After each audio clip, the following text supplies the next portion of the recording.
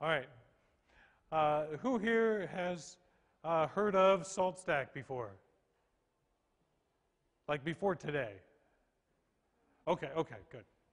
Who here has played around with SaltStack? All right, we're down to 40%. Who here has SaltStack in a major installation? Excellent, we've got some. All right. That helps me know exactly what to do, what to talk about, how to proceed, et cetera, et cetera. Now, they're loud. I need to get a jazz band in here. This is, no, I'm fine. I was going to say, this is New Orleans. I should have brought a jazz band. Okay, so let me start talking a little bit about SALT. So the objective of this talk is really to give kind of an overarching view of SALT as building blocks for infrastructure management, much more so than a bunch of demos. If you want a bunch of demos, we've got a birds of a feather in this room after we're done. See, what a great guy. Yeah, I do like him. Okay. So let me start with a quick history of what SALT is, where it came from, what some of those core ideas of SALT are. And it really helps to, I think at least, clear up or define a lot of how it works, why it is what it is. But so the original idea of mine for SALT was that I wanted to create a system, and I've been working on this idea for a few years, to make it so that I could send a command out in parallel to large numbers of systems and get information back from them in parallel at breakneck speed so that I could then use that information to make decisions, okay? And so I'd made a couple of these remote execution platforms for different jobs. I made a couple for the U.S. intelligence community. I used to be able to say that that stuff I worked on wasn't in the news, but I can't talk about it, so don't ask.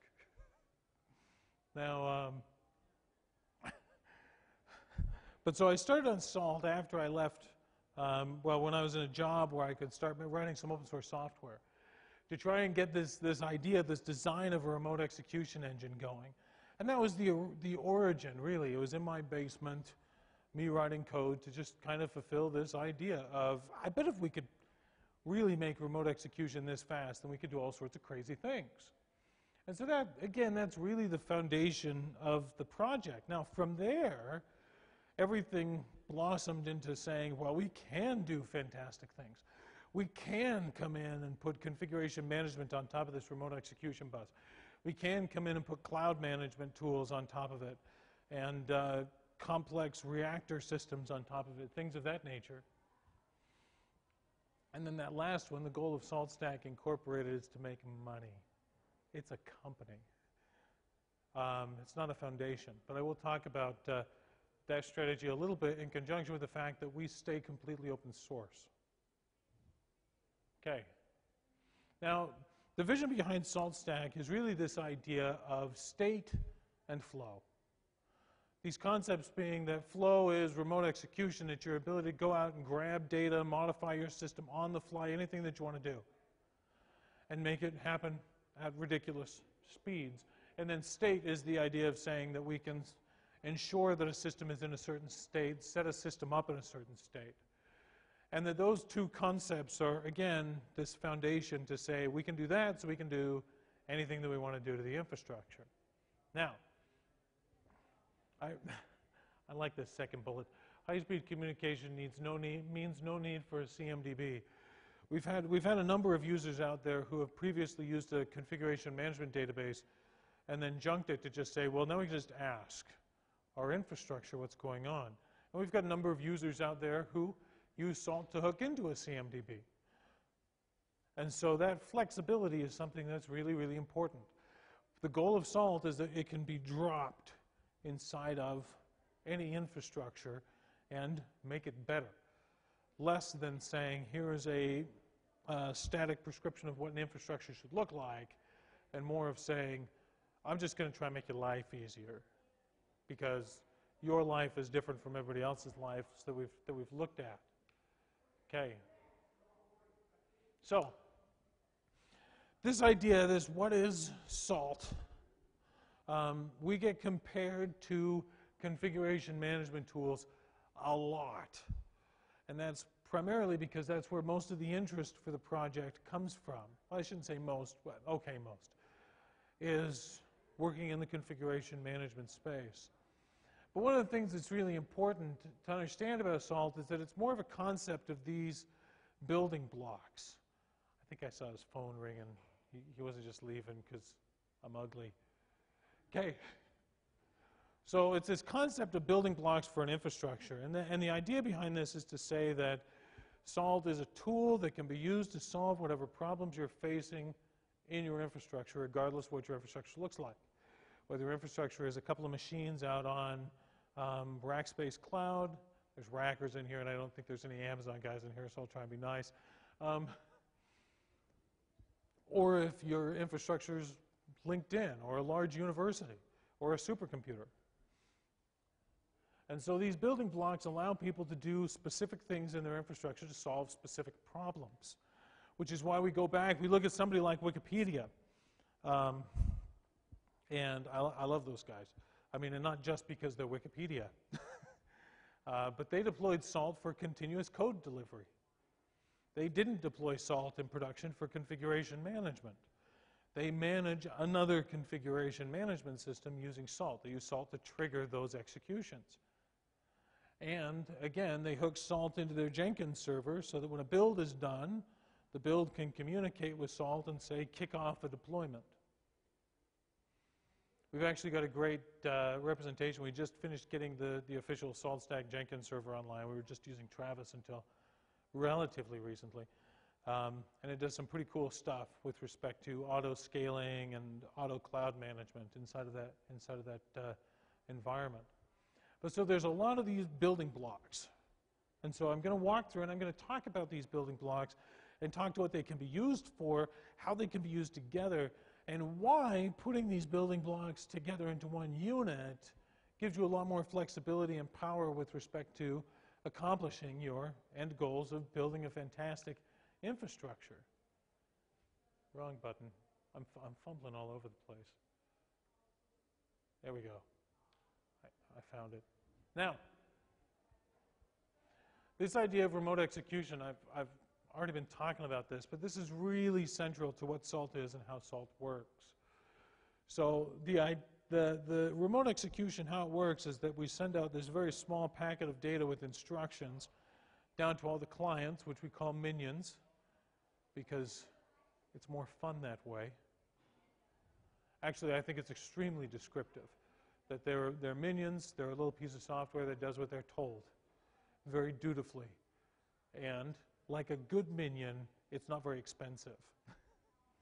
Now, it sends this tiny packet out and then asynchronously executes those routines. So the asynchronous aspect of this is really important because when you're executing a routine asynchronously, that master system that sent those little commands out isn't hanging on to those connections anymore with respect to those commands. The information about the return is returned to the master asynchronously, but since that's happening, it is irrelevant where that information ends up going. And so we're able to redirect the data flow of all of these executions.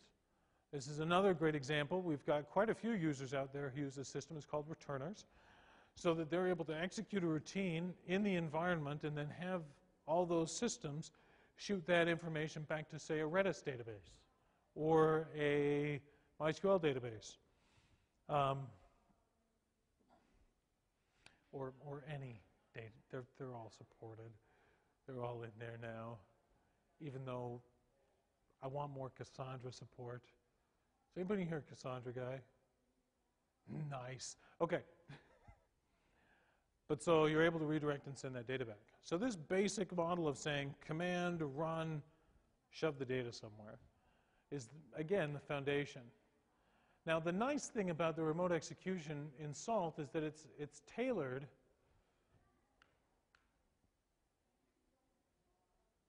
Yeah, see, now I've made a mess of things again. It's tailored to be very, very fast. And so what happens is that, actually we got a great quote from Harvard University when they deployed us on one of their supercomputers. They came back and they said it used to take us about 15 minutes using an SSH-based tool that was doing parallel SSH executions on our supercomputer. It took about 15 minutes to run a command and get that data back. Now we use SALT, it takes less than 5 seconds. And so they find themselves, and many SALT deployments, executing these commands on a regular basis, sending information out to get real-time data about whatever they want. Now the next thing I want to talk about is the event system inside of SALT. Any questions or comments so far? I don't want any arguments. I'm tired. I got up early. Yeah?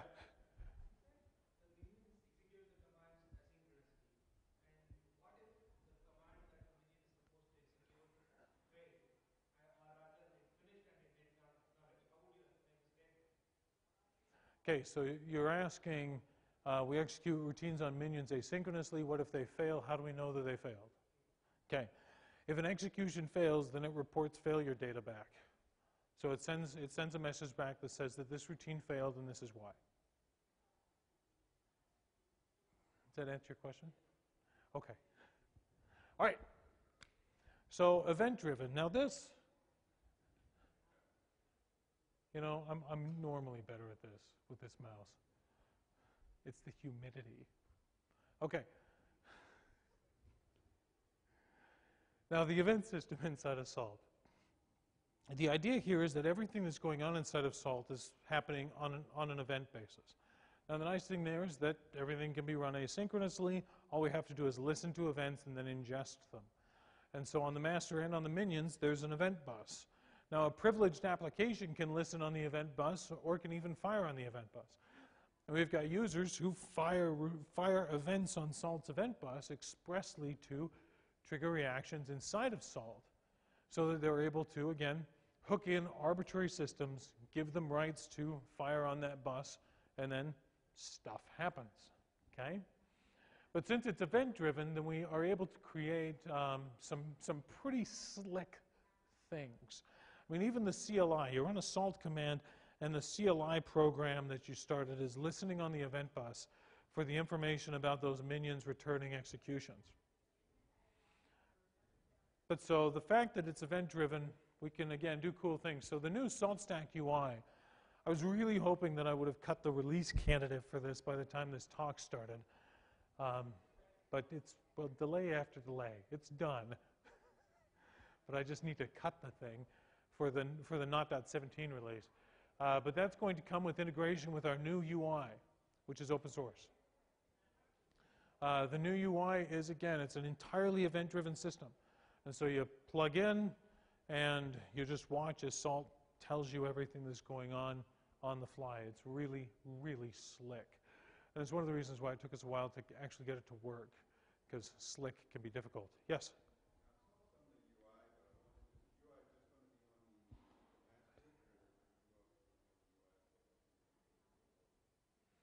So a UI for the minions?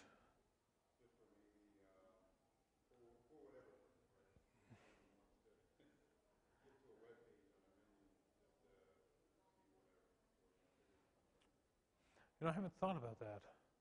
But it would actually be fairly plausible to put that together. So right now, yes, it's just for the master. But yeah, if you want to, if you've got an application there, then give us an issue and we'll look into it. That's what we do. We'd be nowhere if it wasn't for tons and tons of ideas. I mean, I can't come up with them all. Open source is awesome. Okay. So anyway, the new UI is available. It's out there now in the wild, and it does work. But the event system allows us to do some cool things. Yes? How is it going to change? Well,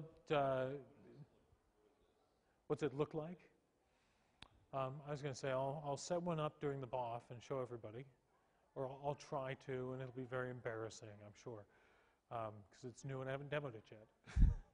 And we all know what happens with first demos. But yeah, as far as your interaction with SALT, It need not change. We're still designing Salt from the perspective that anything that can be done in the UI can be done on the command line. We're not doing any exclusive UI actions or activities. On the other hand, there are a number of more complex routines inside of Salt that I will talk about that are going to be much more cleanly abstracted inside of the UI. So for instance, inside of Salt, there's the SaltVert system, which allows you to create a very, very lightweight cloud, private cloud, using Salt, and there's Salt Cloud. And a lot of those concepts can be difficult to ingest on the command line. And so a lot of that data analysis and view will be available on the UI. Is that what you're asking? Okay. All right. Now, going back in and talking about the event system a little bit more, there's a system inside of Salt called the reactor.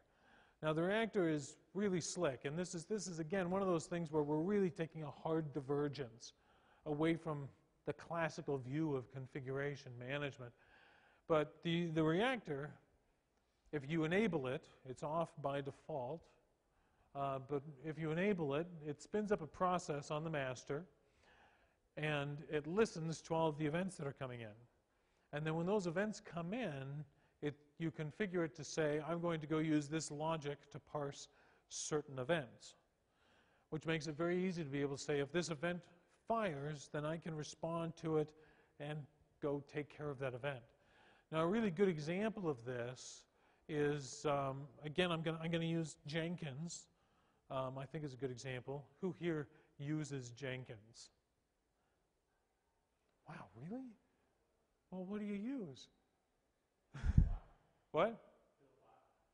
Okay, okay, you win. Sorry, what was that? Cheap City? Okay. These examples could logically work with other such systems.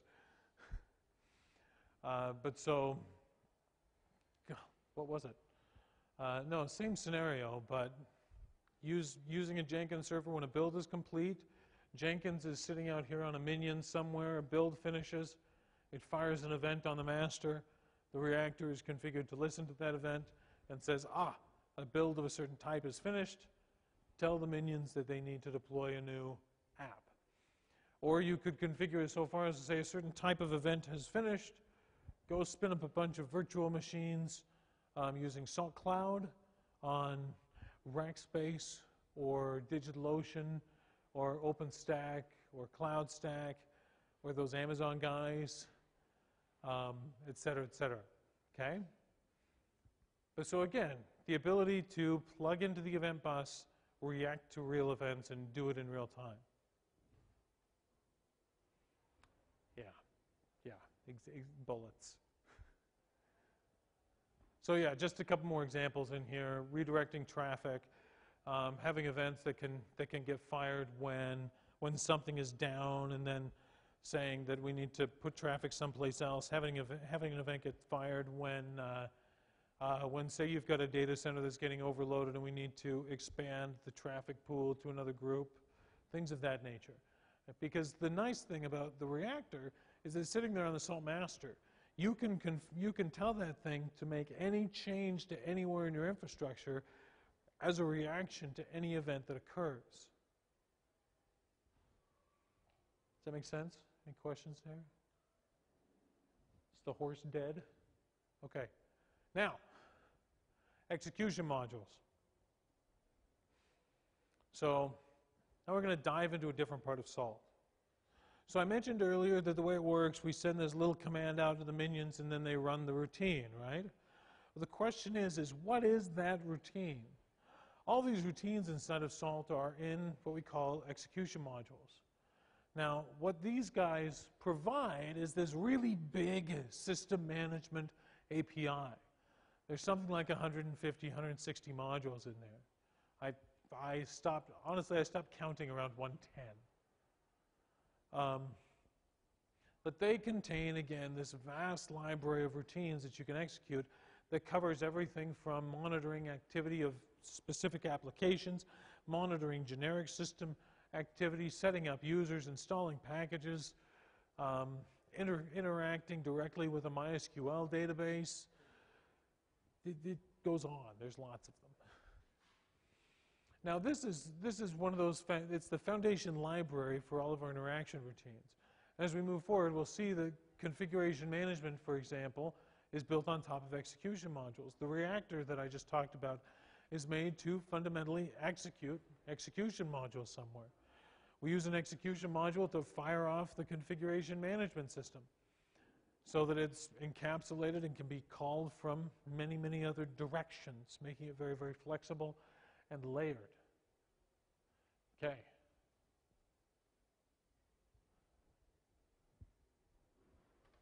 Let me actually open up a, see, I'm going to do this, I'm going to make a mess of something now. Or I'm not, well, I got to be connected to the internet.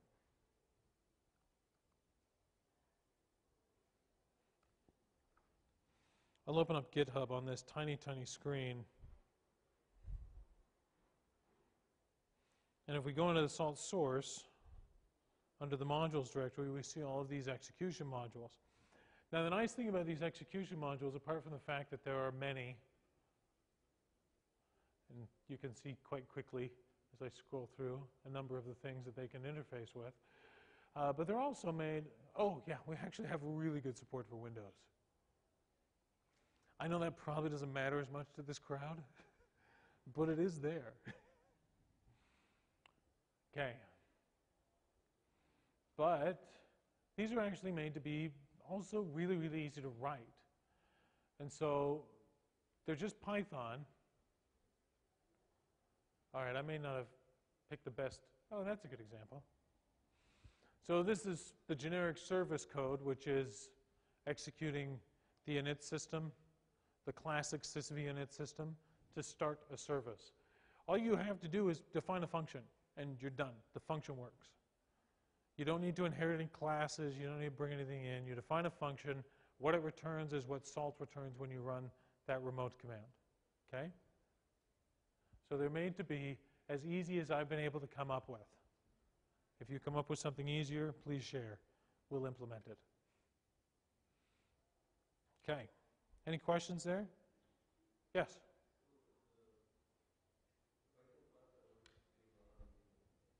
Uh-huh.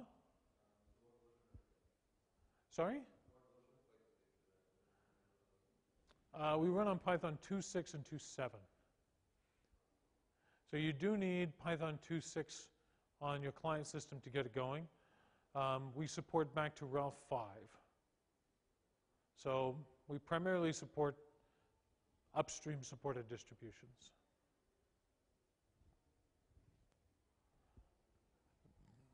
Okay.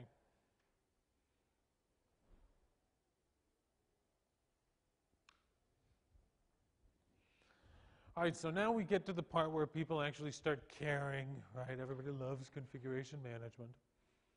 Now, the idea behind Salt's configuration management was to make a configuration management system that doesn't skimp on the power.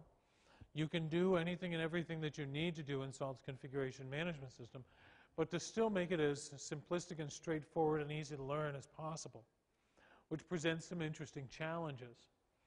And so we go in and we dive into what the config management system in Salt looks like, and it's all about data modeling and layers of data, and then you just interacting on a particular layer that makes sense to you, that we try and make as easy as possible. And so this makes it look complicated and hairy, I'm sure, but you only need to worry about like up here. The idea, though, being that, again, you can interface with the config management system on any level, which is great when you start diving down into how it actually works, or if you have a need to say, well, I just want to run these 2 state routines in my entire environment. I don't want to do a full run on everything. I just want to be executing this small set to make sure it's up. Or I just want to execute a single state routine in and of itself, and then see what it's going to return, or see where we're at there, which allows you to have some pretty granular controls over what's going on. But so as we work up these different layers that exist in the data model, and then we get up to the top there, it's a system that we call the renderers, which is a word you don't need to remember. But renderers just represent the way in which you define salt formulas. And so since everything's data modeling, that means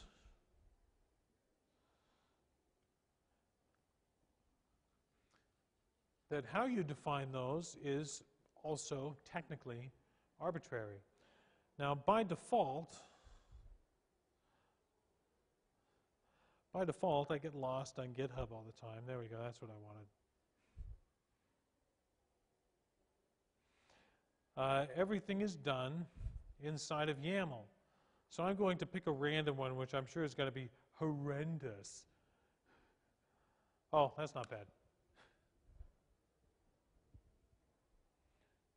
So defining what it needs to do can be very, very straightforward. We're installing libvirt, and it's running. Now the magic that we're doing right here is that we're able to embed some Jinja. And so in this example, we've got a map file here that is mapping all these different platforms to what the package names are. Okay? If you're only working on one platform, you don't need to worry about that. You just write libvirt there. But these are made to be very generic. I'll open that. Seth made it crazy. It doesn't, you can just use an if-else statement. He wanted to be fancy. Okay. But so the end result here is that since we support templating inside of the YAML, it is Turing complete. So you can do whatever you want to there. And also,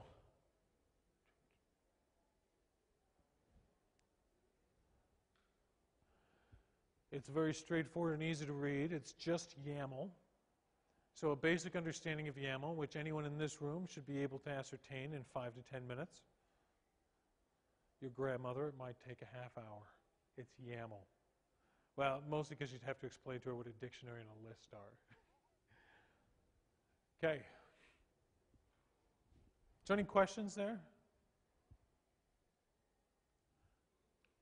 Now these states that we're looking at here, there's this package installed and service running concept.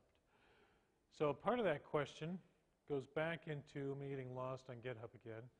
Oh, hey, it like went to where I thought it was going to this time.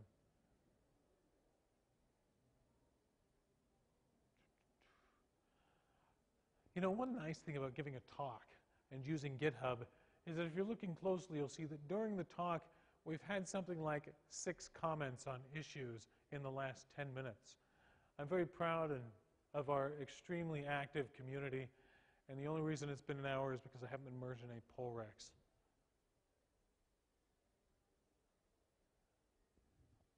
I cleaned that out 2 hours ago. Very active community. All right, sorry, where was I going? That's right, execution, or state modules. And so this is one thing that actually trips people up, so I like to bring it up. So we've got these modules here, which is where all this one-off execution concept's coming from. But states are defined in state modules. And so when we say package.installed, what's going on inside of that YAML file eventually is that it executes. This is so not the right. There we go. This function. Okay? That means that by its nature, they're self-documenting inside the code. Now, with that said, they're very well documented online. But the result is that these are the options that we can pass into package.installed. When we define them in that YAML file, they just get passed on into that function when it's executed. Okay.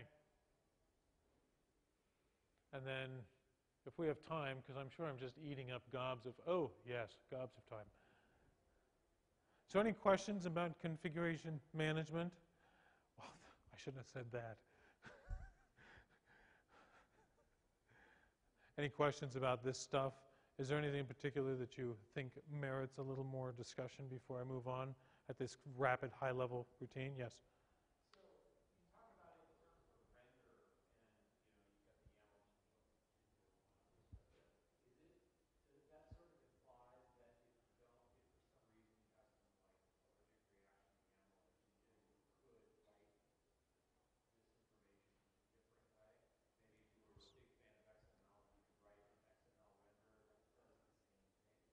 somebody else brought XML up. I just bring it up because that's, if you're talking about YAML, you can't, that's the Yeah, no one's ever asked for an XML one yet. But yes, the answer is yes. I'm not surprised. I'm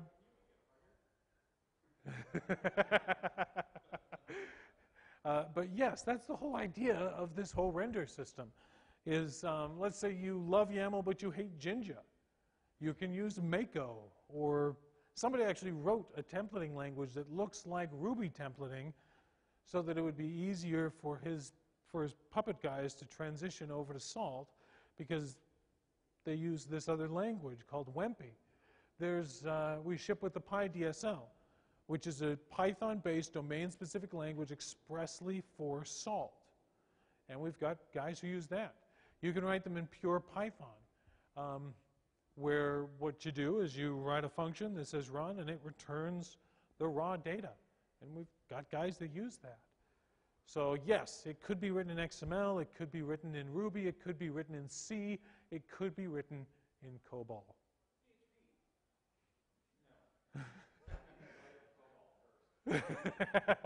If somebody wants to contribute a PHP renderer, I will happily accept it. I won't recommend it. It will go in the docs. Actually, and let me show you what's involved in a renderer, while we're talking about it. So, to support Jinja, it's not a whole lot of code. You just chuck the stuff into Jinja. The pure Python renderer, if I recall, has an impressive doc string and not a whole lot of code. So they're not hard to make, because all you got to do is ingest a file, make sure it has a couple of values in it, and then spit the data back. It's not a big deal. We could have an XML renderer written by, the end of the talk. Anybody up for that? We've even got a dictionary to XML library in here. Okay. Does that answer your question? Insufficient and sufficiently obnoxious depth? Okay. Now, this is a topic that comes up, I think, a little more obviously than I originally intended. So when I wrote Salt, I made Salt declarative, meaning you say, this service requires this package. Only try and start this service once we've verified that this package is installed. That kind of stuff. And Salt was always made so that it will always execute in the same order. Now, I'm very happy I did that, because we had people come back and they said, well, I want it to always execute in the order in which I write it in the YAML file. And my first reaction to that was, YAML's a hash map. It's unordered. But they came back, and so I made it not a hash map. Now it's an ordered dictionary. And so in the next release of Salt, which I'm talking about, they will be evaluated in the order in which they're defined, and then those require statements for declarative override it, which means that it's really easy for you to say, okay, I'm going to list what state formulas are going to be executed. They're going to be executed in the order in which I include them. All the code in them is going to be executed in the order in which it's defined, unless I do one of two things, which is to say, yeah, but this service requires this package. Or you can explicitly define the order. You can say order last, or order 1, or order 48. And then it'll make sure that those are evaluated at those positions in the ordering scheme. Does that make sense? The idea there being, especially with this new, it's called state auto order, it's the flag, you can turn it on and off. But this new concept of being able to say that they execute in the order in which they're defined is again this goal to continually say, try and make it as incredibly easy to use and get going as possible, but not sacrifice any of that power. So this concept I'm talking about where we say this service requires this package, in Salt we call them requisites, and I keep hitting this thing. And we've got a number of requisites in there that do some nifty things. Require says what I just said. Don't try and start this service unless the package gets installed or unless this file has been successfully placed. Watch is what allows you to say the same thing as require, but restart this service if something gets changed. Okay? Use says I want to use the arguments from a different definition. And then prereq is kind of tricky. Prereq says only run this state if you're going to change this other thing in the future, which allows you to do something like, say, shut down Apache if I'm about to deploy code to this system, or tell the load balancer to ignore me because I'm about to deploy code to this system, and then bring it back in when you're done. Okay? And it does that by looking into the future, by looking at that other state that it's observing and running it with test equals true in no-op mode, basically, to say, are you going to make any changes? Does that make sense? Does that make enough sense? It was really confusing to write. I don't want to do that over again. Although, I am the guy who maintains that feature. Okay, so any question about ordering states? Yes? You're still parsing the entire salt state file, and if there's a requisite, it's going to process that based on the requisite, and then everything else is going to be done in order with the new version in which that was written. Okay. Do I have that on here? I talked about that. I talked about that. Okay, I don't think I have a slide for that, so I'll just explain. Now, how Salt works is that it takes all of these, I'll just say YAML files, but however you get that data, okay, and makes a big O dictionary. Out of said big O dictionary, what happens is that is called high data. Then we compile that down to a low state, which is a list of individual dictionaries which have all the information that's going to get passed directly into that function I showed you earlier. Okay? Those get evaluated in order. And how they're and so the order in which they're sorted is defined by the order in which they're defined in the file, or the order keyword can manually shuffle them around. Okay? When they're evaluated is when requisites are used. So requisites are called at runtime, which means that you set up the evaluation order, and then all your requisites fire on top of that. Does that answer your question? Sorry? You think so?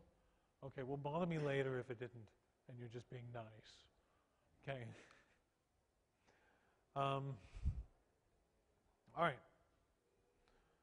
Any other questions on the whole config management thing? This guy may have been waving a 5-minute sign at me yet, and I hadn't seen. Oh, thank you. I'm paranoid. Yes? I'm not really sure if it relates that much to what we've been talking about, but keeping track of large amounts of configuration data that many people has write access to and has responsibilities in different areas is kind of a hard problem to solve and something we spend a lot of resources trying to handle. Uh-huh. What we have right now is everything in Puppet, and we have a big Git repository, and then when you want to change something that relates to your stuff, then you send a Git push to someone reviewing it and making sure that everything seems coherent. What we would like to do is break out different parts and do like delegate responsibility for various parts of the configuration. How do you store configuration? I would assume like text files in a hierarchy in some way. Okay, the question is, how do we store configurations? Those can get kind of out of hand. And we use some crazy Git stuff, and it's kind of aggravating. Is that a good summary? Okay. Sorry, I have to repeat the question for the thing. Okay, so what Salt does is, yes, they're by default flat files on the file system on the master. But Salt ships with something with a plugin interface. Salt has many plugin interfaces. which we have not been able to talk about yet. But it ships with one called the file server backend plugin interface. The file server backend allows you to store that data wherever the devil you want and then retrieve it. And one of the backends that we ship with is called Git. We also ship with the Mercurial one, and we're not quite done with the SVN one, and the CVS one isn't going to happen. Now, what the Git file server backend does is it allows you to specify on the master that you're working with a number of different Git servers or Git remotes. And you're able to prioritize said Git remotes. And Salt translates the concept of a Git branch or tag into a Salt environment. And it does it all on your behalf. So all you've got to do is go to your Salt master and say, we store our formulas in these Git repositories. Look in this, and this is the order of evaluation. Now this makes it very, very easy to be able to go and say, all our stuff is in this Git repo or these Git repos. If you need to merge between environments, you just merge from your dev branch to your prod branch, or however you do that. And you can have that entire process managed in Git, which is made to manage that sort of process. And you never have to push anything back down to the file server, or sorry, to the Salt master. And then the benefit there being is that if you were crazy and you wanted to store all that data in Mongo, then you could do that. Yes?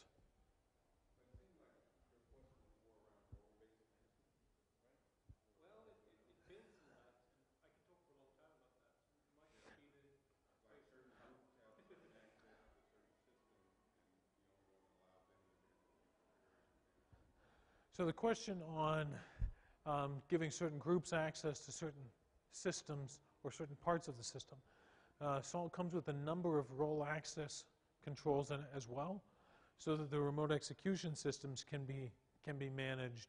So you can say, these users have access to run these functions on these systems. So that's all built in. With respect to saying this group has access to create these formulas inside of Salt, that construct isn't directly built in. We would rely on an external system like Git to take care of that for us. Unless you have an idea on a good way to implement it, in which case I am all ears. I would love to have that built in. Yes?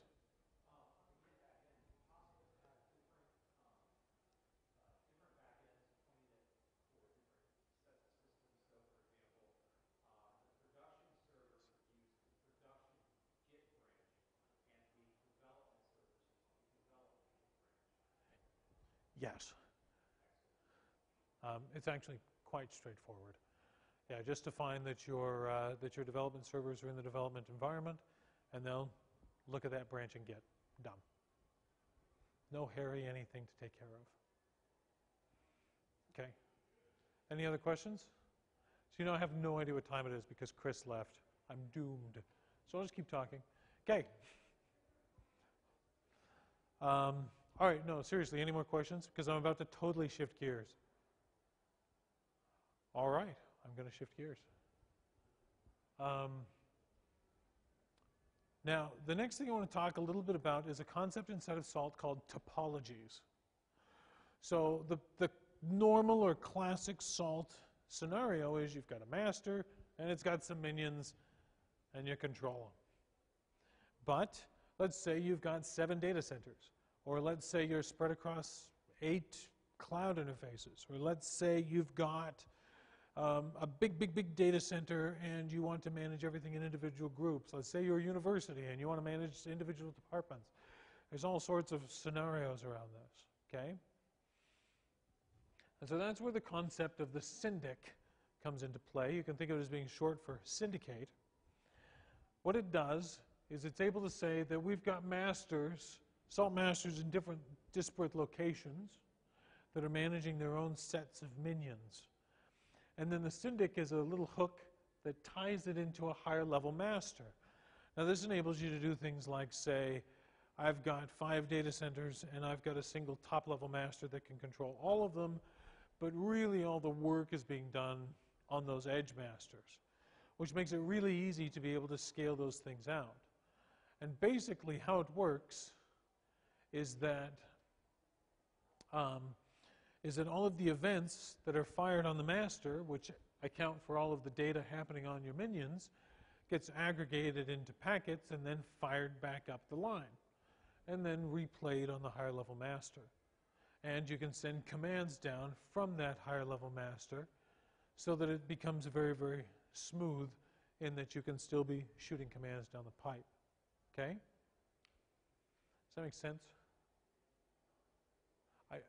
I always fear that what I say doesn't make any sense. Sorry?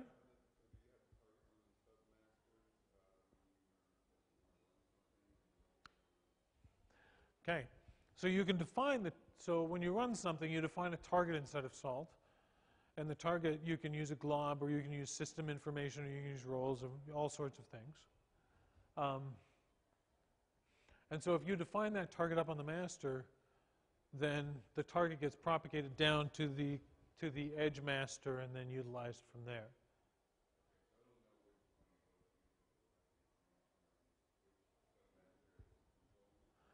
Yeah, this higher level master sees all of these minions as if it was directly controlling them.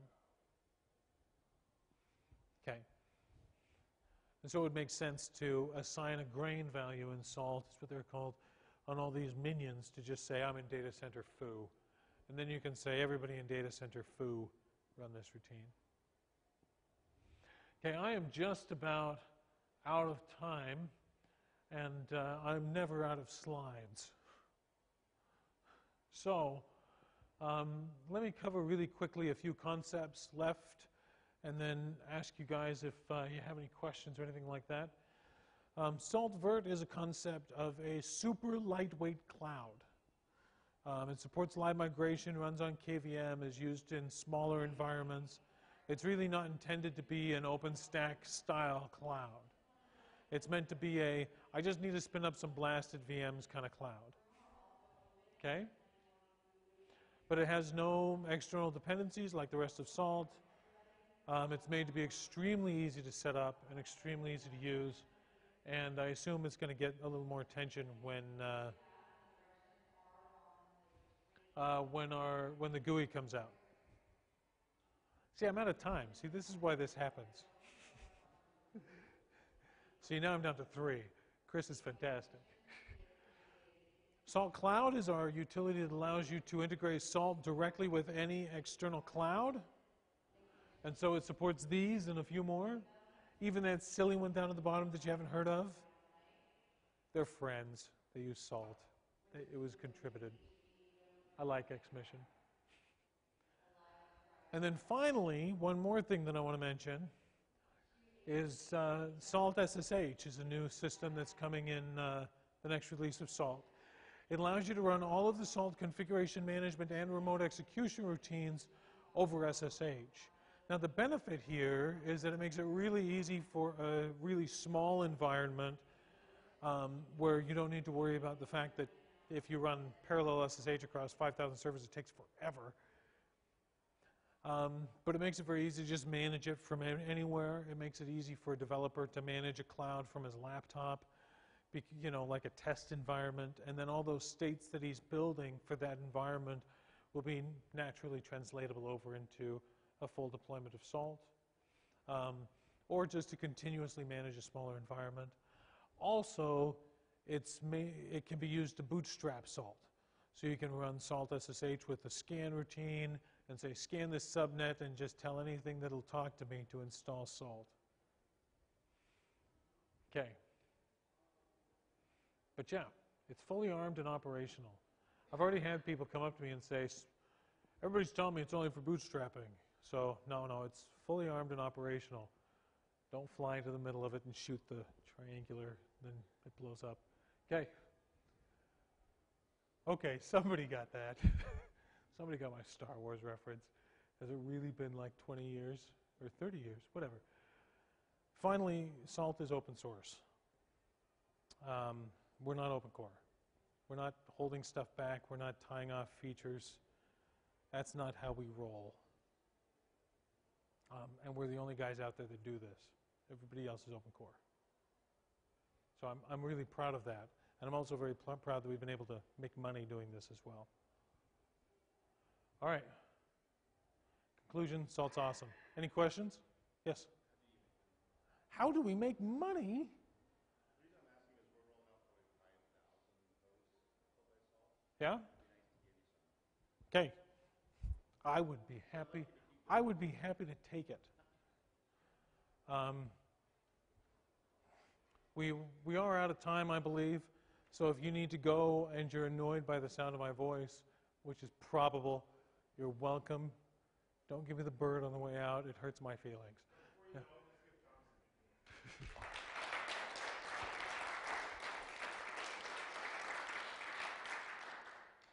Thank you.